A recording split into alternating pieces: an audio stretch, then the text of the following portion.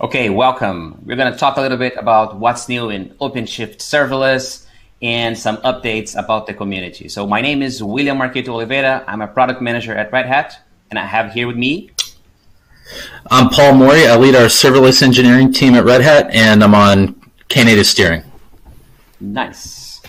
So let's dive in. But before we go too deep here, let's review some of the first principles that we really use to guide everything we do as far as product in Red Hat, especially on the cloud team. So, of course, we really focus on the openness and working with communities and open standards and driving development with those communities. And you're going to hear some updates about that regarding recent developments in the Knative community. And then on the right side, you have, of course, the hybrid aspect, which is really key for everything we're doing, making sure that the experience that we deliver for those projects as products, they have a great experience on public and on private cloud, and of course work really well anywhere you want to run OpenShift. Today, we're going to focus on Knative for the most part, like I said. And just to quickly recap what Knative is, again, Knative comes with three main modules. So serving, which is really focused on request-driven compute. So it's a way for you to scale applications up and down, even to zero, based on demand, based on number of requests. Then you have another module called eventing, which is really focused on the infrastructure to send and receive events to, again, start those applications. And then you have, of course, a CLI client, which allows you to interact and build applications using scripts or using your most favorite terminal. Now, the main difference here and where OpenShift Serverless is going, right? So we take those bits from Knative and we extend that with two things for the most part. So one is the ability to write functions as well, which is not something that you have available in Knative per se. Again, something that we are doing with OpenShift Serverless. And we also package all that with an operator that allows you to install, upgrade, and configure really Knative inside OpenShift so that you can leverage other services from the platform as well. Things like logging, metering, monitoring, all of those other services. That's the main, again, difference when you think about OpenShift Serverless and Knative. Now I'll pass the ball to Paul to talk a little bit about some of the updates from the Knative community. Yeah, so let's talk about a subject that's probably important to some extent, at least to almost everybody in this room, which is open governance. If you follow the Knative project, you're probably aware that open governance within Knative is something that we've been working on for quite a while. Earlier this year, we moved to an elected model for the Technical Oversight Committee, or TOC, and had the first elections. And I want to just take a second here and thank everybody that participated in that election process, everybody that ran, and congratulate everybody that was elected. We now have a TOC that is elected and composed of folks from IBM and Red Hat, VMware, and Google. And since that time, earlier this year, where we moved to that elected model for the TOC, we have been working toward adopting a similar model in the steering committee. And actually, I have good news because I'm here to talk about the specifics of that new model that we've adopted in a new charter. So for context, before we adopted this charter, the steering committee had been in a bootstrap phase for quite a while, since early 2019. And the model was basically that there were appointed representatives from some specific companies that were most active at the time when the steering committee had been formed. So we had some representatives from Google, from IBM, from Red Hat, and VMware. Google had a majority of seats within the steering committee, and members of this committee served as representatives of their employer, as opposed to serving as individual. So additionally, there were no rules or guidance for how new members would be added to steering and how we would maintain that committee over time. And one of the things that we heard from folks that were interested in engaging in the project was that the lack of clarity around how you would kind of life cycle this committee in a way sort of encumbered the project because there wasn't a clear way to develop influence at the level of steering. So in the new charter, we adopted some changes that I think address those concerns. So before I talk about those, remember, overall, the steering committee's job is to develop the community and to help grow the project and grow the organization that evolves around that project within the community. So we have moved to a new model where steering will be elected and where no vendor can hold a majority of seats on the steering committee. And this may sound familiar if you follow Kubernetes governance. In fact, the Kubernetes governance scheme was one of the things that we looked at a lot for inspiration as we came to arrive at this new model. The size of the steering committee is 5 currently, but we will probably add seats next year if the project continues to grow. So in our new model, members of the committee serve as individuals instead of representing their employer. Which is also like a very strong principle within Kubernetes governance. And this allows us, when we're in the community and we're serving on steering, to act with our community hats on as opposed to our vendor hats, and allows us to just be centered in the fact that we're participating as individuals rather than having to represent necessarily our employer's interests. So in this first year, and we've literally just in the last couple weeks adopted this new charter, so this is sort of a work in progress to execute it now, but we will have nominations open soon and elections later this year to begin to cycle toward that elected community-based model. We'll have 2 seats up this year, and there will be at least 3 seats up for election next year. And that is sort of the TLDR of the steering changes. One of the things that came up in our community discussions around this, and there were a lot of great discussions within the community. In fact, you can go and watch some of the videos online if you would like. But one of the things that came up as we kind of worked through adopting this model in the community was that the question around what is in scope for the Knative trademark is maybe a better fit for a committee with a slightly different organizational scheme, since trademark is probably most important to vendors. So what we did, and I will just go ahead and advance the slide now, is we have moved the trademark concern into a new committee called the Knative Trademark Committee, or KTC. And this committee is going to govern the scope of the trademark, which currently contains the serving and eventing projects. The seats on the KTC are held by vendors, and members of this committee represent their employers. And currently, this committee looks sort of similar to the bootstrap steering in that we have Google represented as the owner of the project. We have IBM and Red Hat represented and VMware represented. Going forward, the KTC will consider adding new members every year. So this is something else that I wanted to make sure that we touched on in this update, because it helps to address that concern of clarity around how can you, as an individual or as someone making choices about where you spend your developers' open source time, engage with the Knative project and help to develop influence. So going back to the KTC, when they look at adding new members, they'll consider contributions that any particular vendor has made. And there's also a process that allows vendors to articulate maybe some contributions that they've made that are harder to count, because not every open source contribution is easy to quantify, right? Like it's sort of easy to think about counting commits.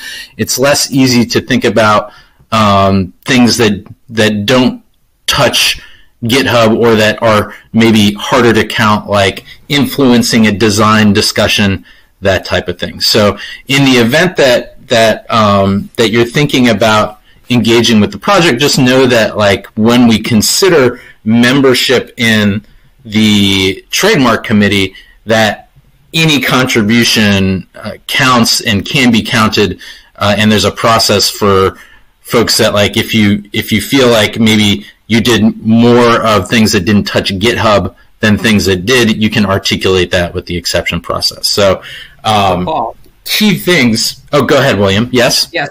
So, for example, examples, documentation, or even just participating in some of these meetings that we host publicly upstream, those all count as contributions, right? Absolutely, yeah. And since we know that it's hard to count some types of contributions, and it's also hard to even foresee all types of contributions, that in the event that there's something you want to make sure the trademark committee considers, you can write up a blurb articulating what you feel your organizational contributions are. Nice. That's awesome. So the key takeaways I want to leave folks with around governance is that we have significantly improved clarity around the governance in these two different dimensions around the steering committee and trademark committees, composition of those committees, elections for steering and who can serve, clarity around how vendors can get a seat on the trademark committee, and of course, great community participation during this process. I really want to just take a second here and thank everybody that participated, both my colleagues at Red Hat and my open source colleagues in the community. I'm really happy to be able to give you all this update today, and I think that community participation was really key to making that happen. So thanks everybody that participated, and if you're really interested in how this particular sausage was made, you can go and watch the videos online if you search for Knative Steering Committee. Nice, yeah, definitely. So elections and everything going on this year, not only in US, but I guess then also in open source projects. That's awesome, great. Yes. So let's do a quick recap on serving now. And again, the idea here is really just to do a brief recap, and Paul and I here, like, we'll talk a little bit about some of the main components that are part of serving, starting with service. So what's a service, Paul? What's a Knative service? That's a good question, and don't let the name fool you. It's different from the Kubernetes resource called service. It's not the name I would have personally chosen. In fact, there was a long, drawn-out process of arriving at this name in the community that the project had at the time.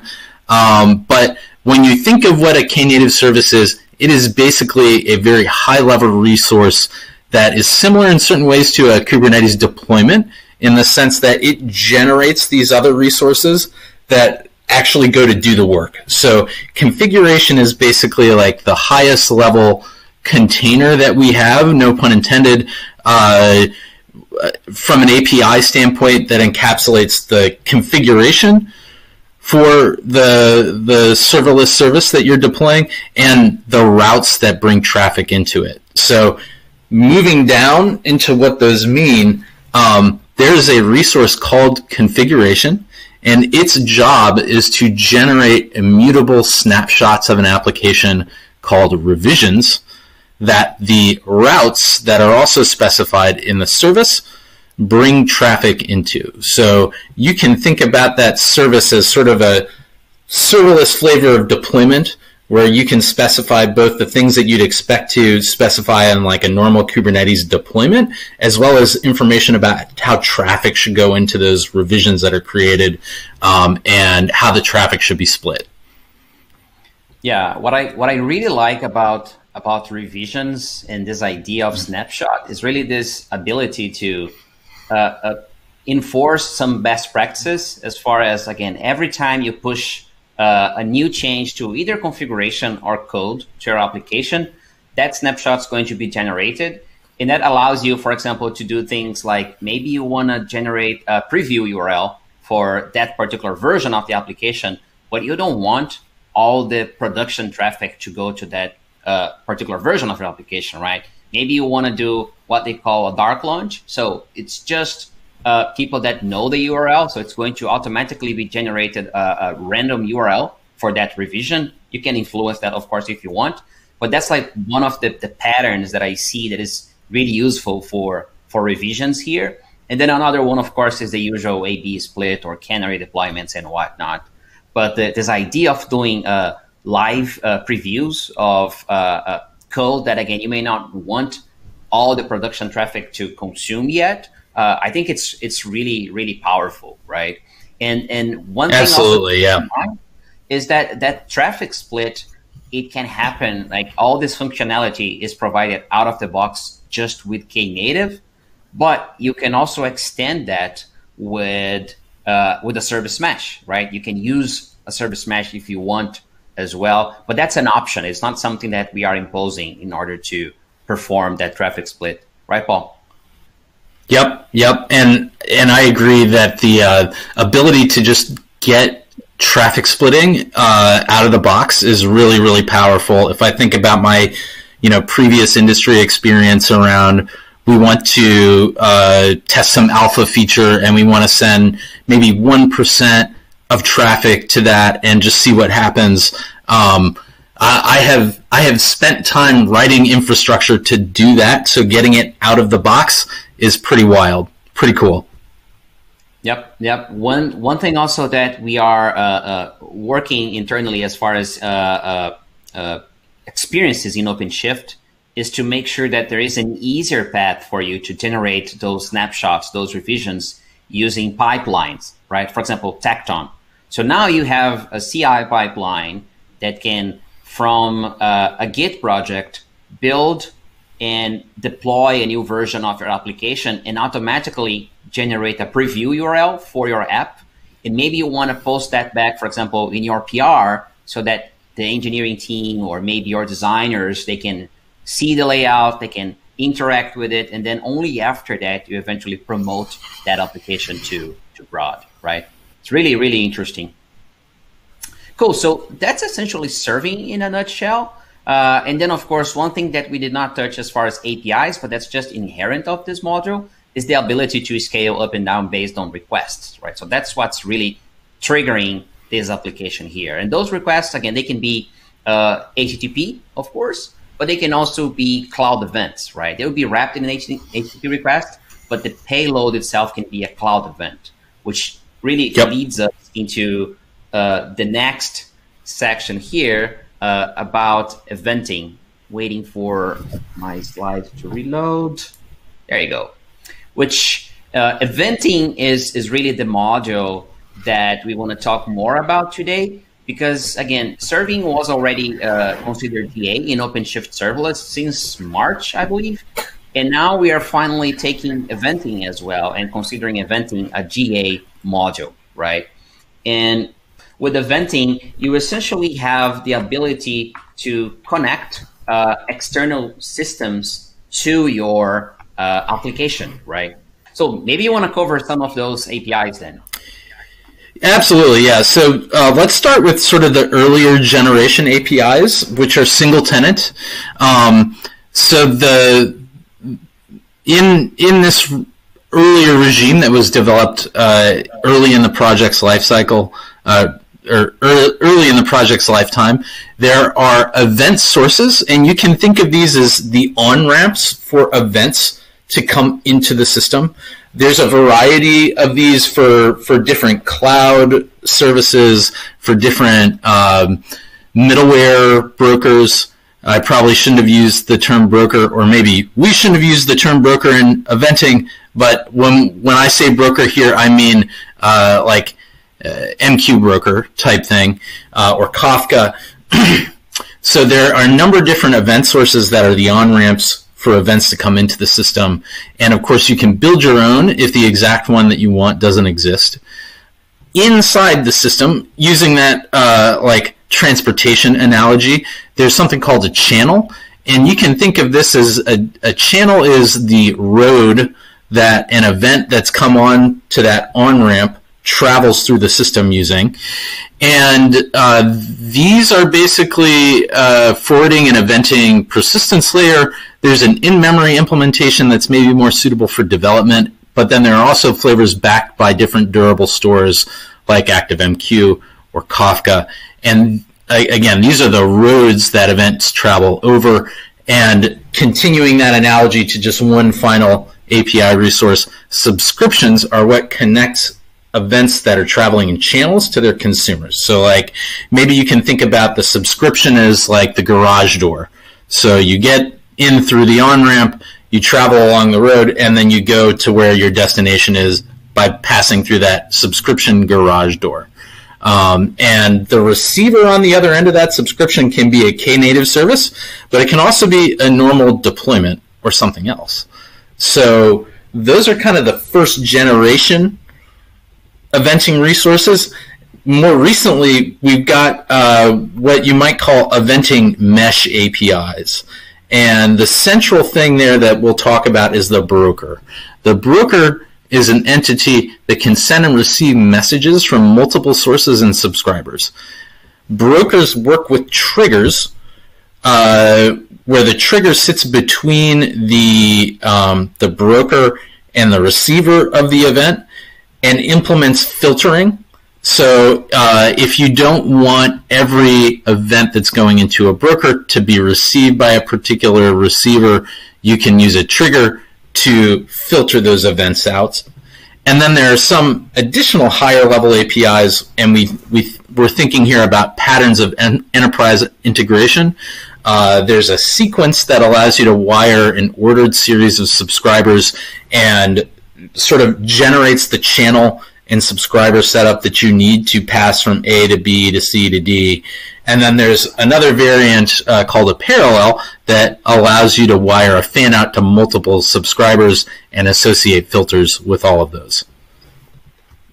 Nice. So kind of drawing a diagram with those APIs, you would get this diagram here where, again, you see at the top the idea of the broker. Again, you're seeing all the different sources and the multiple event types going. So 2, 1, and 3 there. It should be a 3. But then you see that the broker then is doing the filtering and say, hey, these types of events I'm sending to this application that's represented by a sink.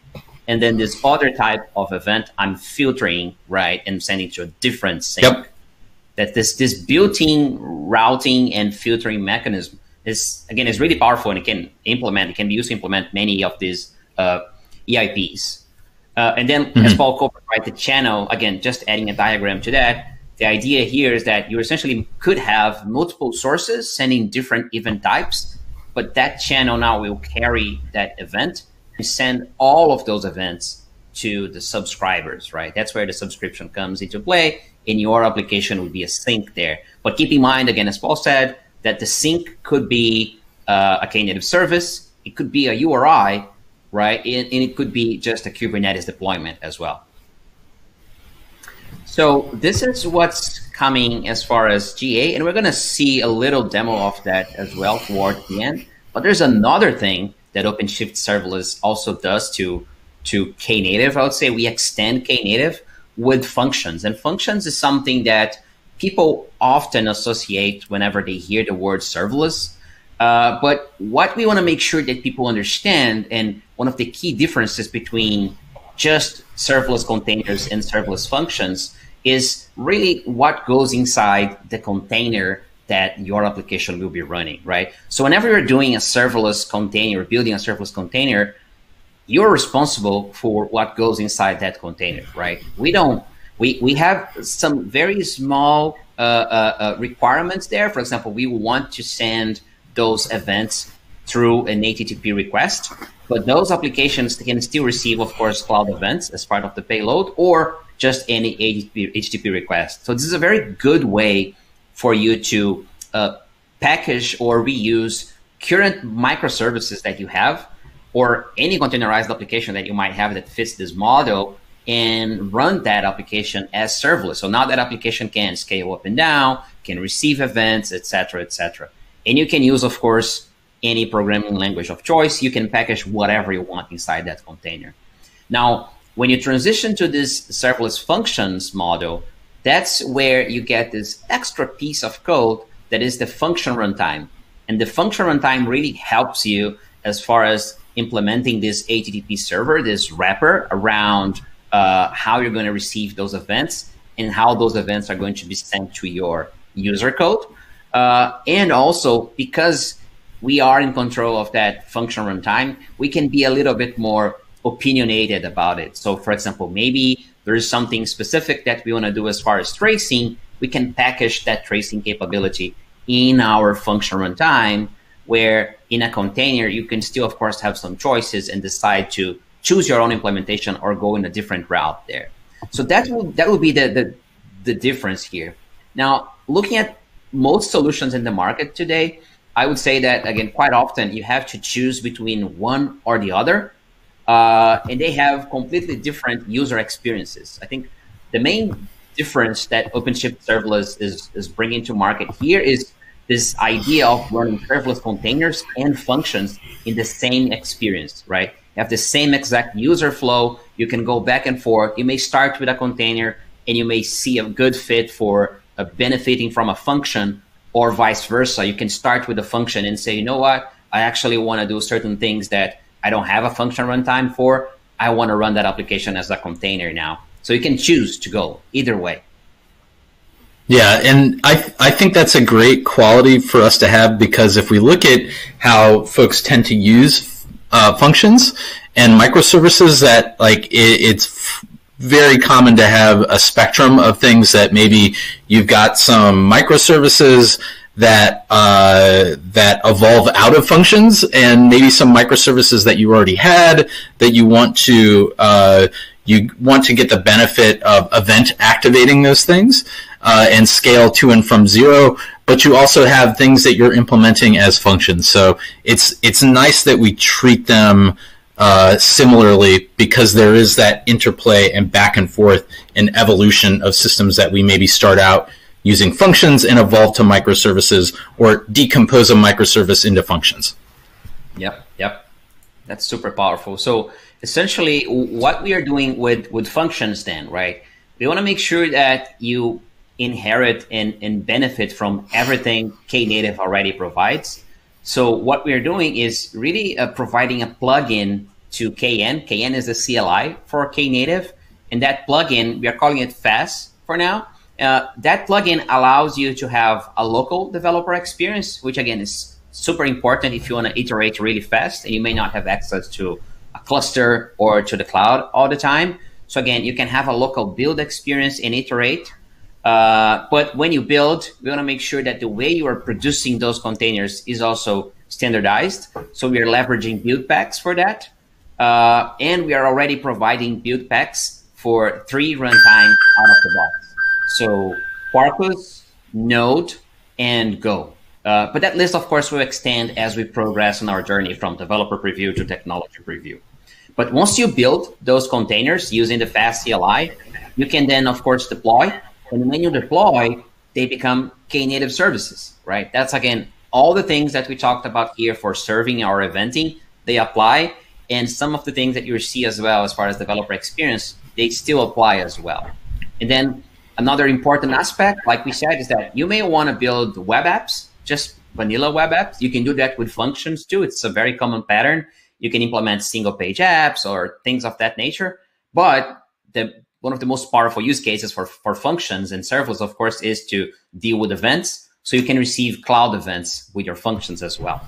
And we're going to see a little bit of that experience in the demo now that I pre-recorded to make sure I could talk and speak. Actually, I could talk and not be concerned with typing at the same time. Let me start sharing my screen here, and I will walk through that. And then if we have enough time, I can do also like a little live demo of our console as well. So I'll hit play here. So I have an empty directory, and the very first command we're going to do, let me do a quick pause there, is kn faz init, and I'm going to specify what type of function that is so that the template that the tool will generate is already configured for that particular type. So it could be events. Again, it's going to then receive cloud events or HTTP. And then the -L is going to be used to specify what programming language you want to use for the runtime. In this case, we're picking Node. So now triggering a build, again, is kn faz build. Notice that, of course, I'm not specifying any particular details about a Docker file. There's nothing like that that we're requiring a developer to do. And here below, you can see the template, the function itself that got generated. And because I selected cloud events, you see that the context is sending your application a cloud event. That's kind of how you can extract the cloud event and the data from that context inside your function. But this is all the code that you have now in order to process a cloud event. Not that the build is done. I'm just going to perform a deploy. And on the left side, you see the OpenShift console. So here I already have two Knative services running, one Quarkus one and another Spring application, and they are connected to a channel. Remember that Paul explained that a channel is this path that is going to carry events from event sources to your application. So here I have two event sources. Just for the sake of demo, I'm using a Jira event source and a ping source, which is kind of a timer, right? Just to keep sending events to those applications. But now I just deploy the function, and as you can see, it's going to land in that topology view inside OpenShift, just like any other application. And now I can just wire that application, literally drag and dropping. I mean, I can use a CLI as well for that. KN provides a few commands that you can use to do the same thing and subscribe to a channel and subscribe to an event source. But here I'm literally just drag and dropping using the UI. And now I'm going to subscribe that function to that same channel. So now every update on Jira or every event that this timer will trigger, they will land on this microservice that is built in Quarkus, on this Spring application that is also another microservice, and on this function that we just deployed using the functionality of OpenShift Serverless, which is built in JavaScript. So again, very short, very simple, but still, I'd say very, very interesting and very powerful. Now, one of the things that I want to just call attention to, if we can just pause this here, is that if you look at the channel that has the little binary type of text on it, you'll notice that's an in-memory channel, and that is something that is probably workable for you as a developer. In production, where you don't want to have the chance of lost events, you'd probably be backing that with something like a Kafka. Yeah, so let's take a look at the topology view. And now I'm going a little bit off script here, but just to show you a live cluster as well. We recorded that so I could probably talk and do the demo at the same time. But first thing here, so this experience, this visualization that you're seeing here is really the way we are showing multiple revisions for one application. And in this case, you can see that this application, this particular revision has 100% of the traffic. And then I have these other applications here that are essentially representing PRs, the number of the PR that was triggered, that was sent, and that triggered a pipeline that built this container as a revision here. They all have 0% of the traffic, but as I hit those URLs, you see that they will start from 0, but they all have unique URLs. So again, this is the 14, PR14, this is the PR15, but if I hit, of course, the main URL for the service, that is going to trigger the one that has 100% of the traffic. Now, for this experience, again, you can, of course, tweak the traffic split using the CLI, but we also offer a way for you to do that using the UI as well. So I can say, you know what, I think this one here will take 50% of the traffic, and I want the latest PR, that's the one I think it's good to take 50% of the traffic. And now you see, so now if I hit the URL, the main URL, I'll have a 50% chance to hit any of these particular versions of my application. Now, as far as the venting, and to build on what Paul just said, whenever you are creating a channel, we offer an experience where, again, you can just select in-memory, and that's going to create a one in-memory channel, or you can select Kafka, right? And now you need to inform, of course, what Kafka broker you want to use. That was already pre-configured for the eventing installation in this cluster. And you can literally just specify the name of the broker here. So let's say my broker, and that's going to be then backed by a Kafka channel for durable and more reliable persistency, right, when sending and receiving events. And the last piece I'll share very briefly here is the event source experience as well. These are some of the event sources that we have out of the box. Again, you can select Kafka. That's, of course, one very popular one. You can just point to the Bootstrap server and start receiving events. Or you can pick any of the event sources powered by CamOK. So let's say I can pick SQS. You provide the configuration here. For now, this experience is YAML. We are working on that to make sure that we have forms auto-generated for event sources as well. But it's in a very simple configuration, just of course your keys and the queue name for SQS, hit create, and that's going to create the event source for you. So I'll do one for Kafka here, because that's of course one thing that I have already running in my OpenShift cluster. Pick the consumer group. And here I'm going to select, so I could use a URI. So this could be any destination, any URI that can receive that Kafka message, or an application. And in this case, I'm just going to select the previous application that I built and hit create. You see that now I have a Kafka source connected to this serverless application to send and receive events. Now, one of the things that I thought would probably be good to just disambiguate, in case there was any question, is that when we talk about the Kafka source, this would be something that you would use to consume events that were in a Kafka topic. So as opposed to Kafka backing a channel where the Kafka topic is a durable store for events, this is if you actually wanted to consume events that were in a Kafka topic, right, William? Right, that's correct. Yeah, I was just demonstrating how the experience would be, again, if you want to connect now your in-memory channel to your application and then eventually land the event source to this channel here as well. Now, I am running 4.5 nightly, 4.6 nightly build, so maybe there's something here that my drag and drop is not doing properly, but you get the idea, right? I'll go back to the slides now. I guess one brief thing that I would just point out is this integration that we did with pipelines as well, which, again, it allows you to produce a Tekton pipeline out of the box whenever you're importing an application from Git. And I'll just very quickly show you that. I know we are getting close on time, but let's say I'll pick one particular application here. So I'll pick this vanilla Spring application from upstream, select Java, select Knative service, and now here I can select add a pipeline. So this is going to generate a Tekton pipeline that can be used to build my application. And you see that, again, I had not to create this pipeline from scratch. This was just part of the import flow from Git.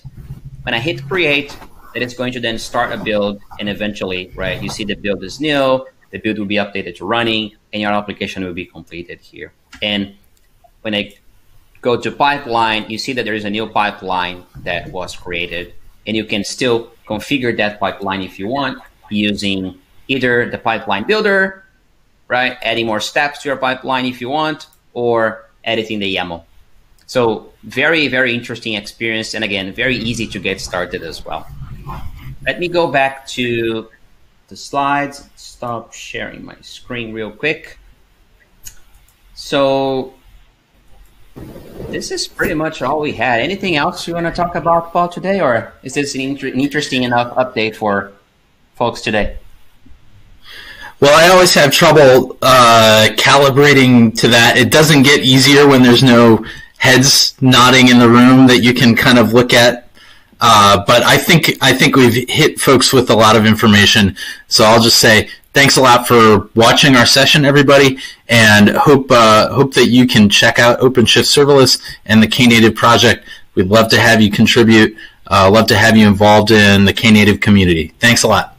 Yeah, Gito, thank you very much. And if you have any questions, don't hesitate to reach both of us on Twitter. Yeah. Thank you, folks. Bye. All right. See ya.